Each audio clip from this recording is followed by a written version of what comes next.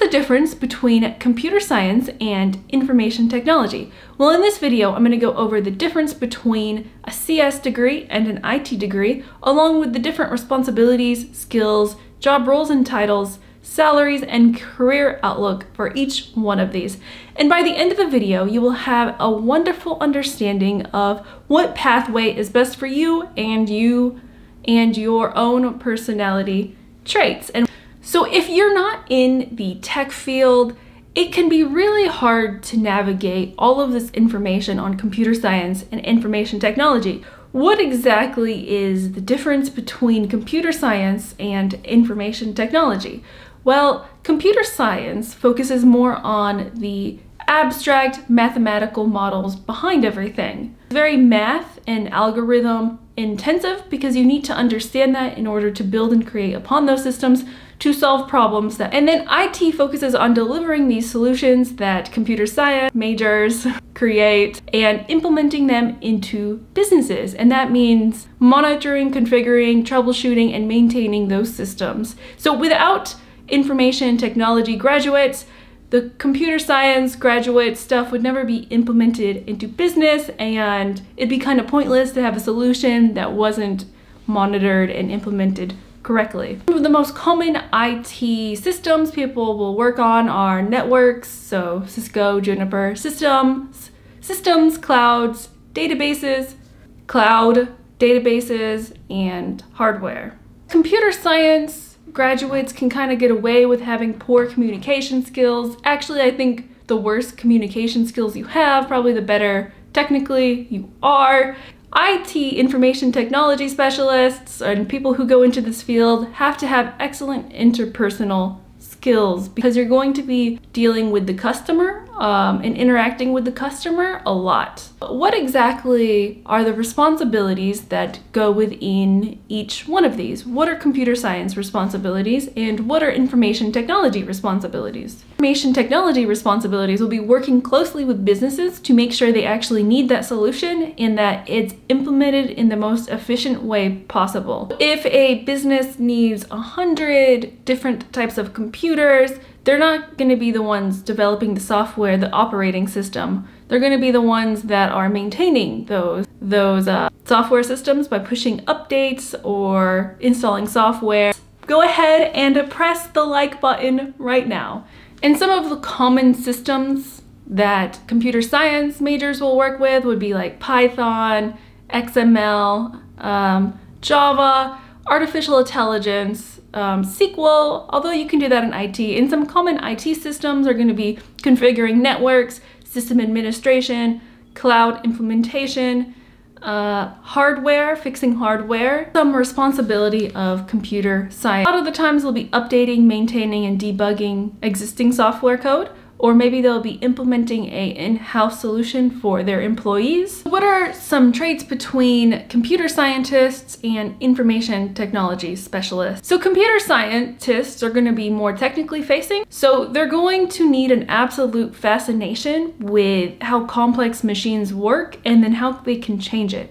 So it's not a job that you're going to be interfacing with people a lot.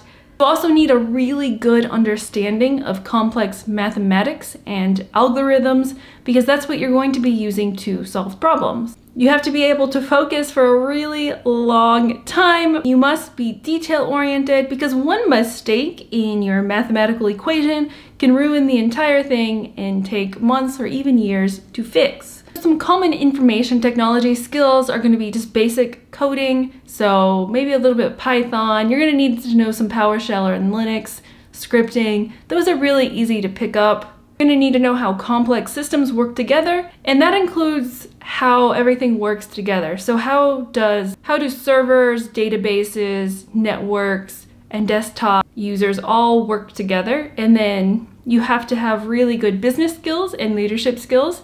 You also have to have very good interpersonal skills because you're going to be talking to the customer a lot. This is probably the #1 trait of anyone in IT, and that is talking to people. So if you just absolutely despise talking to people, check out computer science because that may be more suited for you. Presentation abilities, so the ability to brief high-ranking officials or in your organization. What are the different types of jobs computer science versus information technology sets you up for. There are so many roles that I don't want to limit your scope of what you can do.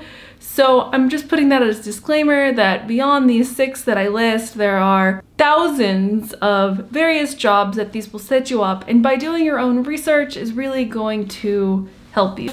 Job title for a computer science graduate would be software developer. The average pay is $105,000, but also take that with a grain of salt because you can make $500,000 if you go work for Facebook and you're really good. Also, you could become a test engineer that works closely with user interfaces and making sure that everything that the software developers built works and is good. They manually test the products and the functioning of the products to make sure they are all right. It's not as technical, say, as a software developer, but if you want to get into tech, it's a great place to start, test engineer. That average pay is $71,000. Again, take that with a grain of salt. Job in computer science would be like a developer. So blockchain is going to be huge. It's all about distributed systems. Some common information technology careers, which I'm more familiar with, are network engineers and administrators. These people are going to be configuring and monitoring the network. There's also system administrators and cloud administrators, and these people are going to be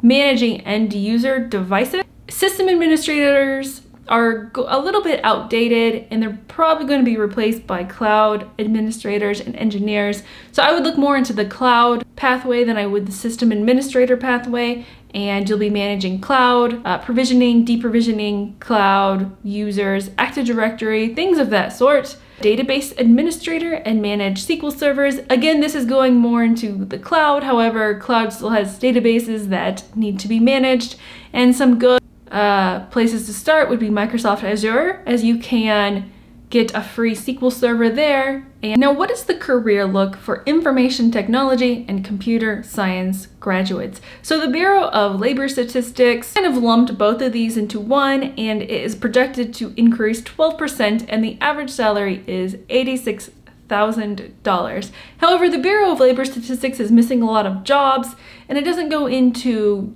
granular detail of everything that exists. It's a very broad view of everything, and I'm here to tell you that it's going to be all of the jobs, really. Computer science and information technology specialist degrees are going to earn up to 40% more money in their lifetime than other type of graduates. Now, you don't need a degree to get into these career fields.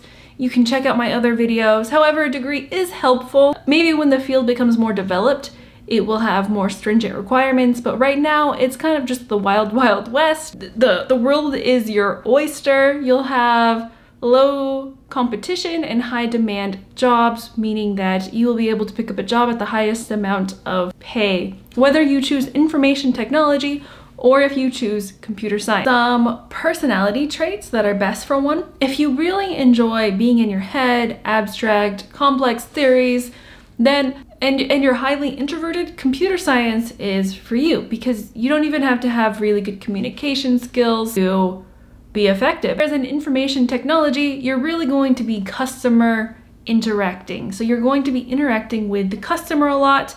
You're going to be implementing businesses needs for technology. And this is great if you enjoy business and you enjoy technology, because it's both worlds, which I really like. And personally, I would hate to be a computer science major because that's just really math heavy. Also, in information technology, you don't have to be math heavy.